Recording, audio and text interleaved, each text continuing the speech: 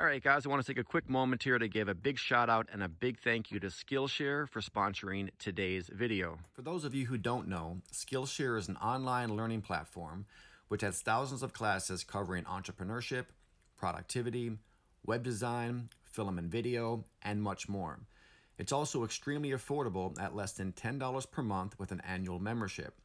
So I just finished watching Thomas Frank's Productivity for Creatives, Build a System that Brings Out Your Best. Now, that's really helped me to build systems within my mind and the real world to help produce my creative work more effectively. So since Skillshare is sponsoring this video, they are offering the first 1,000 people who use the link in the description a free trial of Skillshare Premium membership, which means you get unlimited access to every single class on Skillshare. So right now you could check out Thomas Frank's Productivity for Creatives by using the link in the description. I'd also like to say thank you again, Skillshare, for sponsoring today's video. Again, all the information is in the link below this video. Make sure to check it out and to check out Skillshare.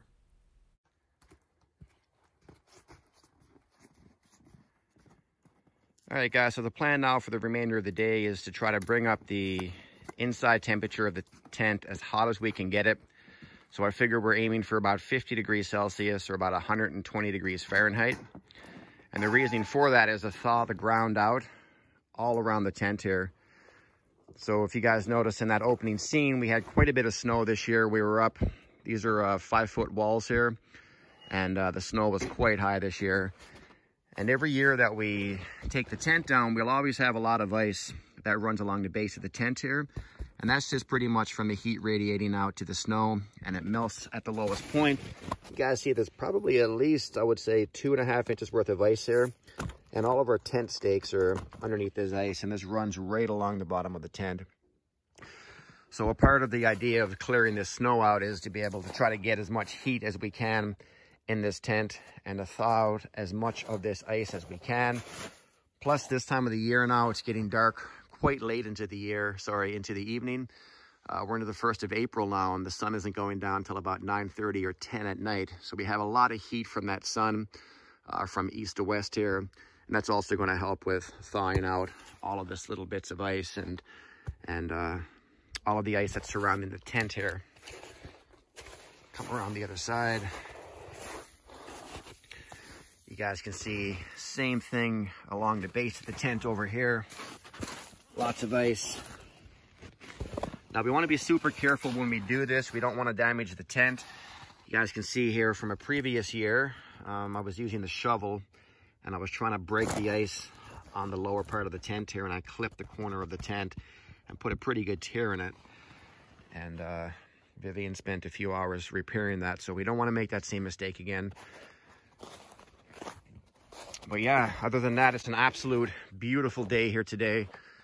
Temperatures are up to about -3 degrees Celsius or about 25 degrees Fahrenheit. So it won't be long before everything is melting here. We give it about another week or two, and we will have this camp completely taken down and done for this season.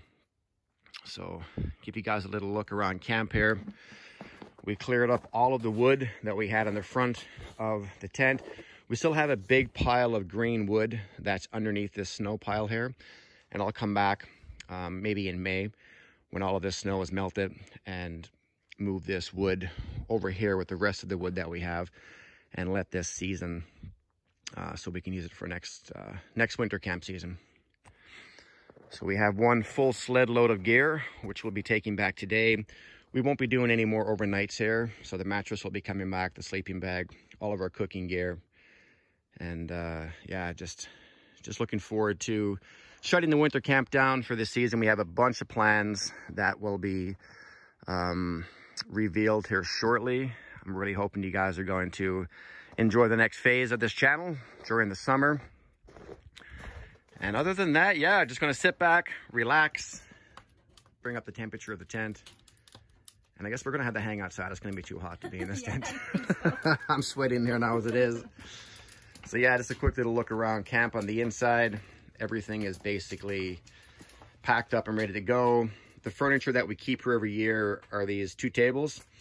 We keep our wooden bed frame. And we stack everything. We stack the bed frame, put everything underneath the frame. We wrap it over with a tarp to keep it protected.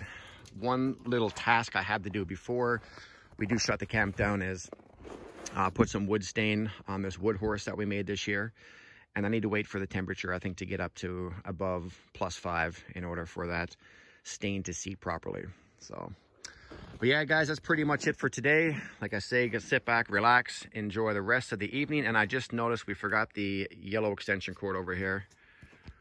We're going to have to get that before we leave. Okay. Just noticed that. All right, guys. Again, thanks for dropping back, checking out the video. Make sure you do click that like button. Make sure you do click subscribe. Select all to receive future video notifications. If you're not following us on Facebook, check us out there at Up North of 60. If you're not following me on Instagram, check me out there at Dave's True Life. And other than that, you guys stay safe. Happy Easter. And we'll see you guys in the next one. Peace.